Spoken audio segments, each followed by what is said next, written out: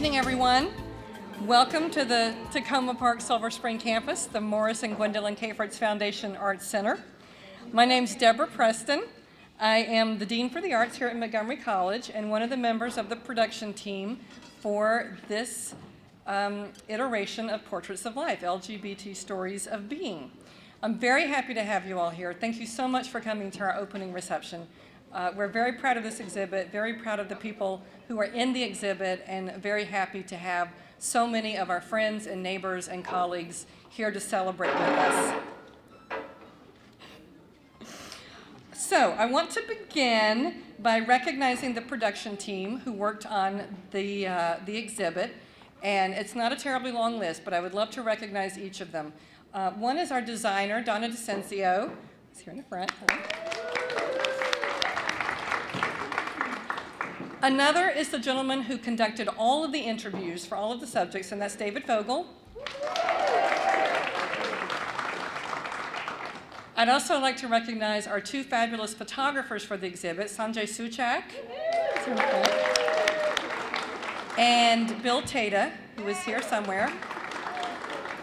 All right, he's here somewhere, I swear. I'd also like to thank Mike Anthony and Maureen Cole for doing a fabulous job of hanging the show. That might have been at the last possible second, but you know, we're not going to talk about that. They were flexible, they were great, they got it up, and I think it looks wonderful, so I'm really grateful to them as well.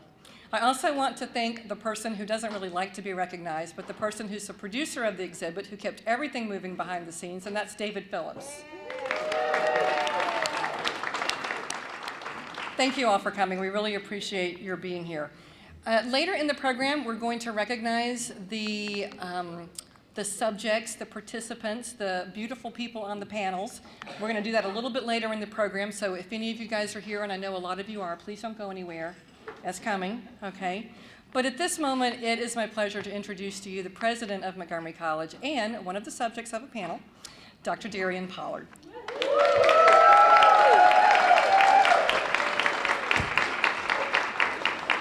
Thank you. Whoa, that worked for me, huh? It's all about projection, right. Thank you, Dr. Preston, for that introduction. I always am so grateful for the person who goes before me who does such a phenomenal job at the introduction. So I am very grateful to you. And thank you all for being here tonight. It is both a professional and personal privilege for the college to have this exhibition, Portraits of Life, LGBT Stories of Being, Embrace, Empower, and Express, devoted to celebrating the lesbian, gay, bisexual, and transgender community of Montgomery County. I believe this is probably groundbreaking in a lot of ways, and I'm delighted that Montgomery College is indeed doing this.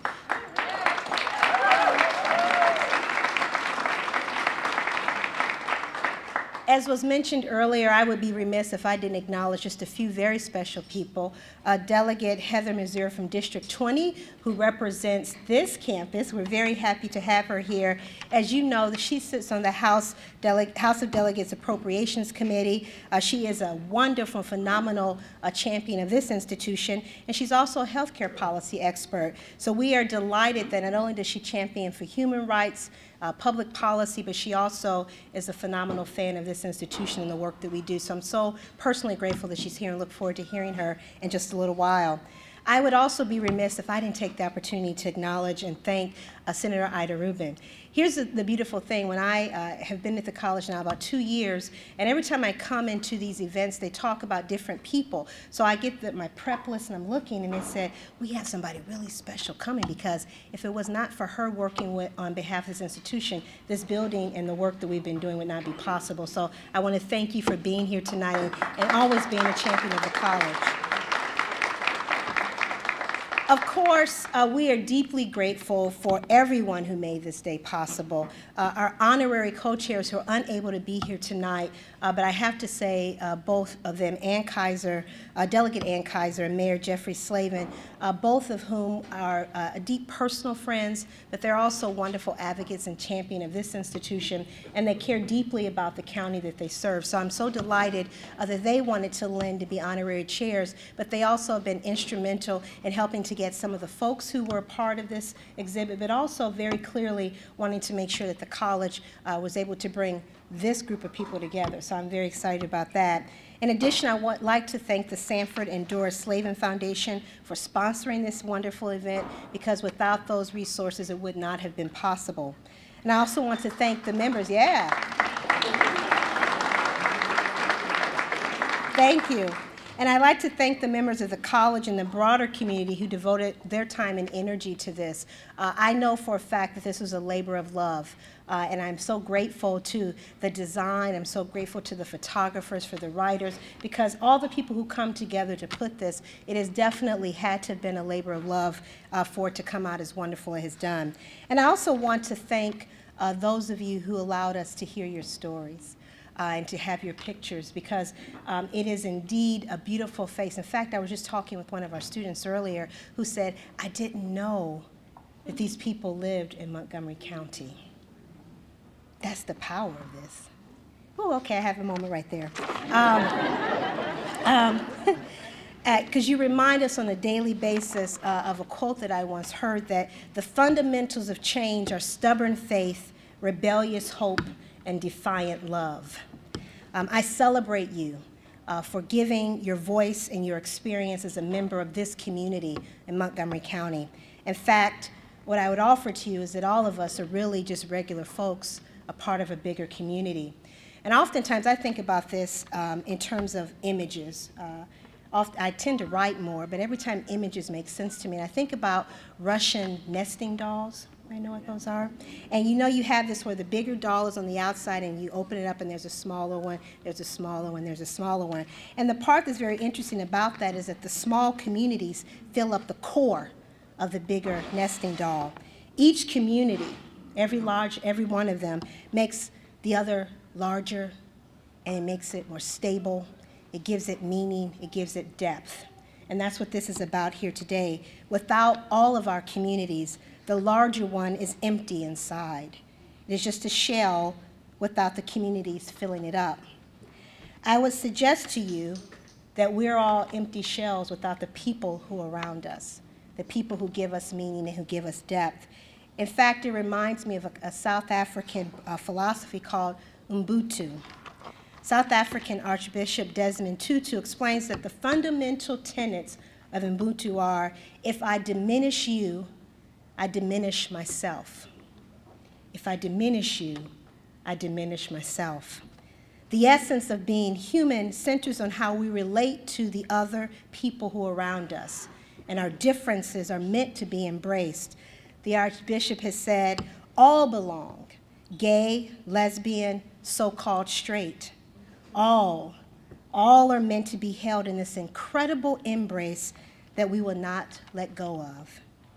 Not too long ago, I had the pleasure, I guess I should say pleasure, of sitting next to a gentleman on a plane. And often happens, he shared with me that he was flying on his anniversary, and he was disturbed by that, but we talked about it, and we started to exchange personal information about each other and love and loss. And I told him about this phenomenal woman that I've loved deeply for over 20 years. I talked about this I talked about this glorious little boy named Miles, who is simply, to borrow from Mayor Cory Booker, a manifestation of the conspiracy of our love. Near the end of our time together, the gentleman said to me, you must have great courage to be in your role and to be out. So I kind of paused. I thought about it for a little while, and I said, I'm not quite sure if it's great courage, but just absolute freedom and self-love. And then I shared with him a piece of a quote that I love, and it's actually in my office, and many of you know I try to figure out how to get in every speech that I say. That it's one by Marianne Williamson. It literally transformed my life the moment I heard it. And it says, as we let our own light shine, we give permission unconsciously for other people to do the same. As we're liberated from our own fear, our presence automatically liberates others. So to me, that's what the Portraits of Life is about. It's about embracing who we are, but also remembering the diversity of our entire community. Rather than diminish others and thus diminish ourselves, we tell stories. We tell our stories. We share our narratives to educate, to empower, to enlighten, and to connect. We recognize that without each other, we are mere shells. We're just the outer nesting doll, void of substance, void of depth, void of strength, void of humility. And I hope this exhibit liberates and empowers you to embrace the diversity of our community. And in turn, it may do something else. It may make us, each of us, a little bit better, a little bit fuller, a little bit more courageous, and perhaps even a little bit more grateful to live in the community that we do. Thank you all for being here this evening.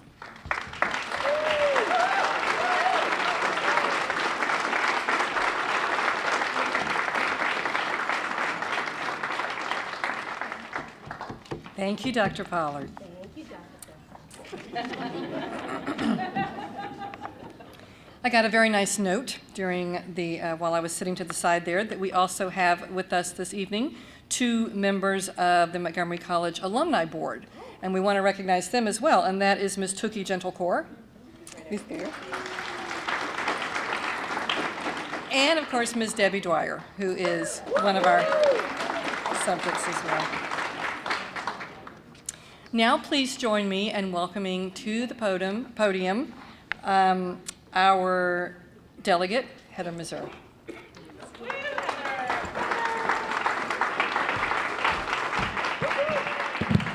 Good evening, everyone. Happy Pride. Come on, we're gay people. Let's hoop and holler it up a little bit. Show that you're proud. So, I have known that Dr. Pollard and I were separated at birth for quite some time, because the moment she got into this role at Montgomery College, we were 2 peas in a pod, just cruising on 4 cylinders at every level, talking about what we needed to do to keep this institution moving forward, embracing the diversity that the student body and the teachings here help promote in our community, talking about how much we love Adele. But what I didn't realize until tonight is that we share a love of Marianne Williamson. And so I am going to prove that we were separated at birth by sharing the first half of that quote with the rest of the audience, because I too find it incredibly inspirational. Our greatest fear is not that we are inadequate. Our greatest fear is that we are powerful beyond measure. We ask ourselves, who am I to be talented, fabulous, gorgeous, and amazing? Actually, who are you not to be? We were born to make manifest the glory of God that's inside of us, and when we let that light shine, we unconsciously give permission to others to do the same. This entire portfolio tonight, these voices, these stories, embody that quote, that inspiration. Because we in the LGBT community, we know what it's like to transcend. We know at very deep, profound, personal levels what it means to live a truth when you spend much of your life thinking that you have to fear that thing about you. As you read the stories, these really profoundly moving stories on the walls this evening, notice how many of them talk about love and fear, courage, transcendence, turning the other cheek, not putting back out into the world what we have spent so much time from very young age receiving, those negative messages, sometimes imposed on us by other people around us, sometimes imposed on us by ourselves because of the communities that we have grown up in.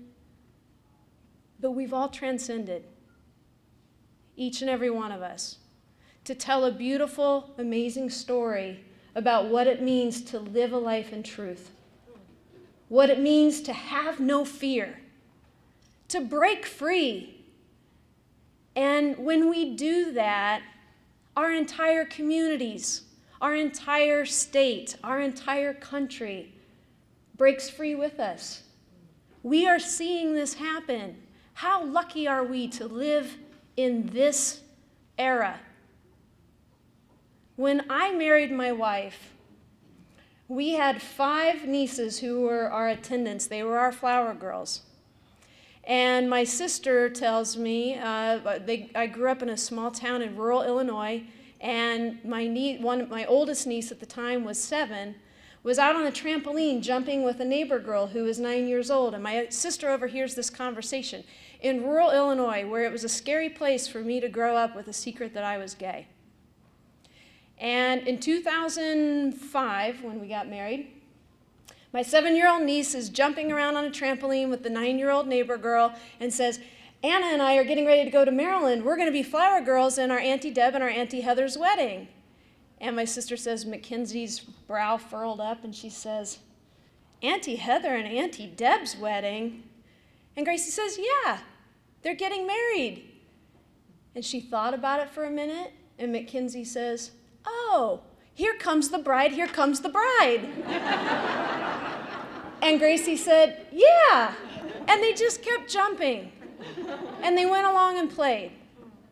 This is the world that Gracie is growing up in, because we have Jeffrey Slavin and Mike Miller and Ann Kaiser and Bonnie Berger and Larry Jacobs and Debbie Dwyer telling their stories here on the wall today, sharing their courage, not just because it's Pride Month, not just because it's a cool thing to be a part of a Montgomery College exhibit, and it is really cool. It's a great exhibit. But because these people have told their stories every single day. And you know what? Every person in here, we could have a picture of you on this wall. You've got a story to share too. Do you tell it?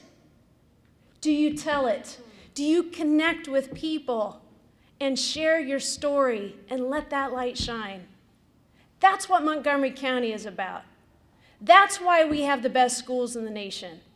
That's why we will continue to be the state that grows out of the recession better and faster than anybody else, because we innovate, because we're smart, because we work hard, because we care, and because we connect with each other, because we value community, because we can look at your story and see the reflection on what that means about me and my life.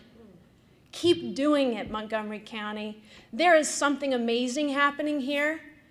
There is transcendent power at work in our communities, and you can keep it going, and it's gonna send one hell of a message to the rest of the world come November, when the vote count that we turn out here defends our marriage equality victory on the ballot. Thank you very much.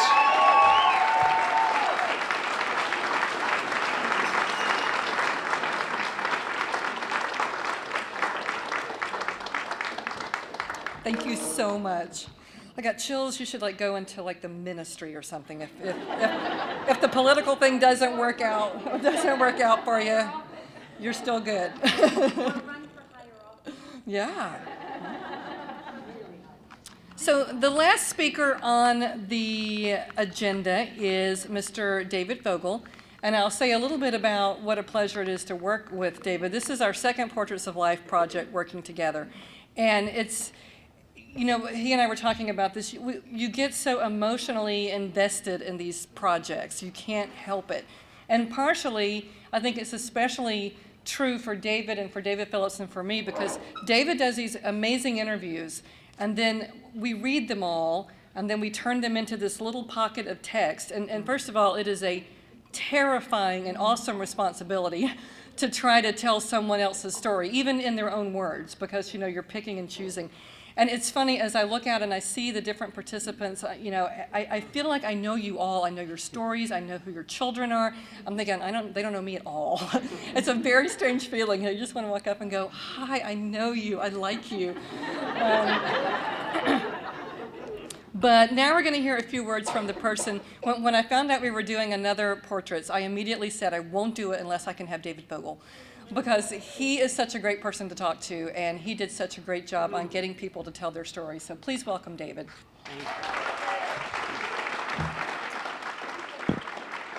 Wow. Thank you so much. Man, I wish I was separated at birth from you two as well. Two incredible women. Wow.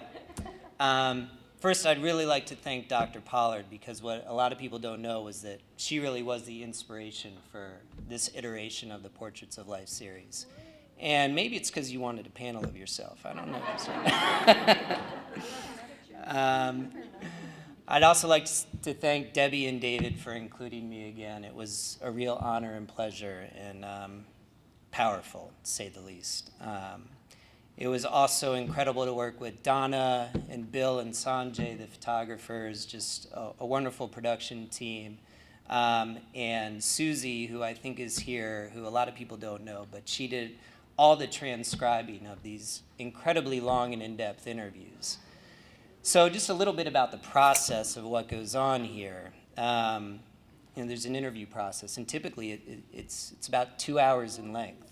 And that's a lot of time to sit down and spend with someone and open your heart and open your soul and let them into a place that might not be that comfortable or easy to go to.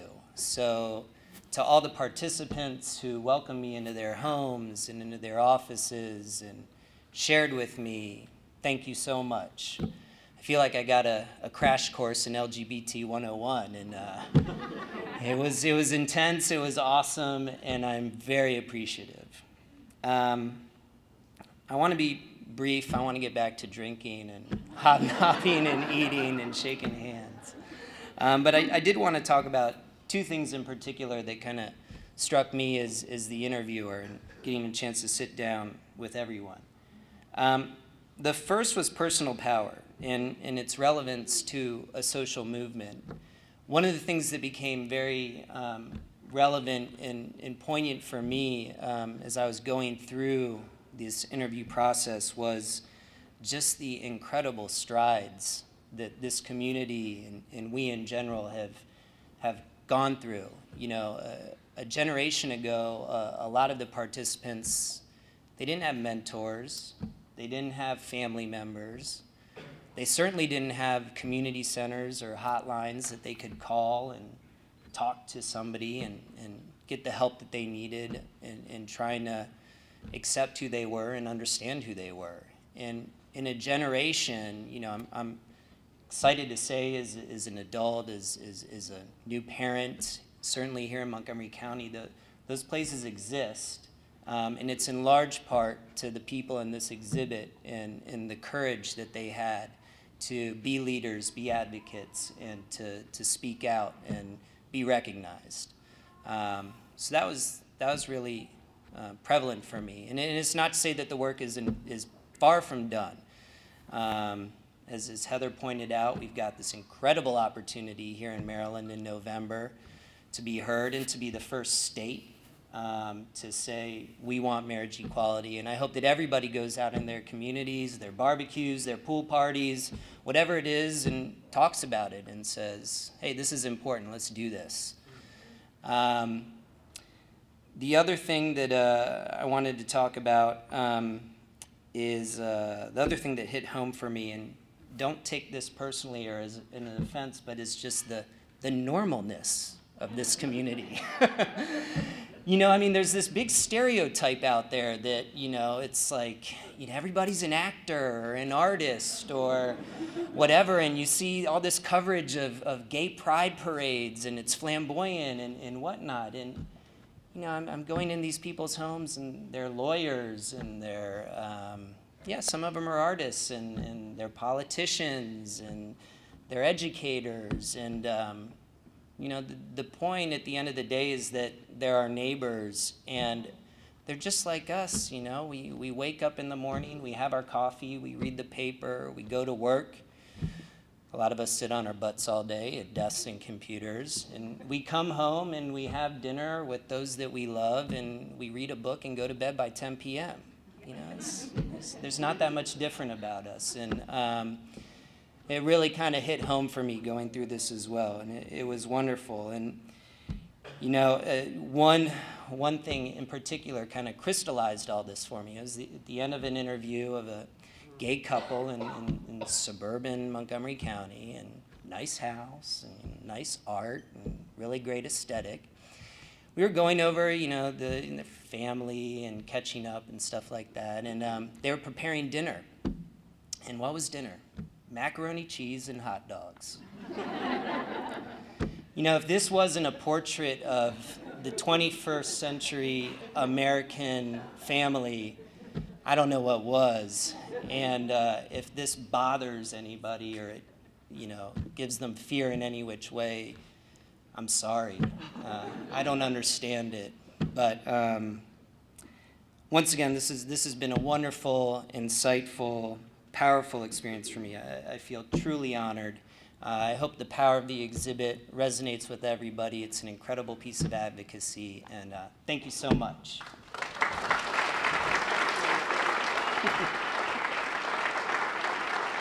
Thanks.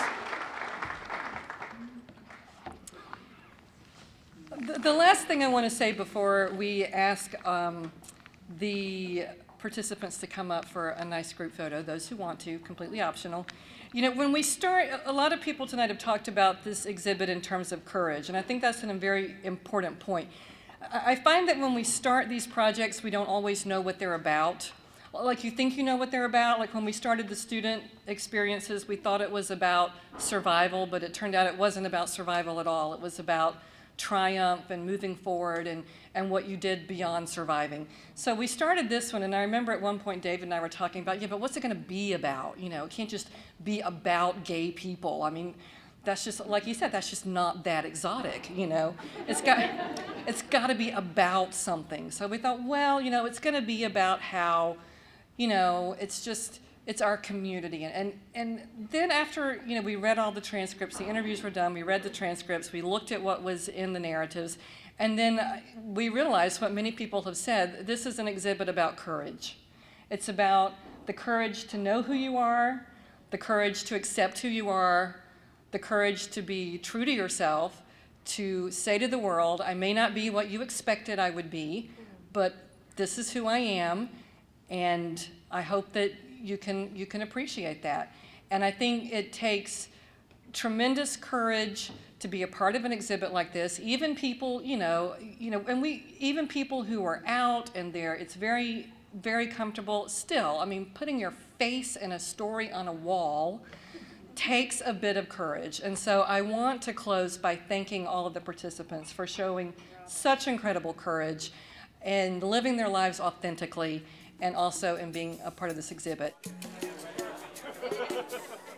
I had a student at our Takoma Park Silver Spring campus who stopped me in the hallway and said to me, "You don't know what you represent to me." And he talked about his own experience as a gay Latino male and talked about what it was like to grow up in a community. And he says, and I'm able to go home and tell my parents that I can be a college president one day.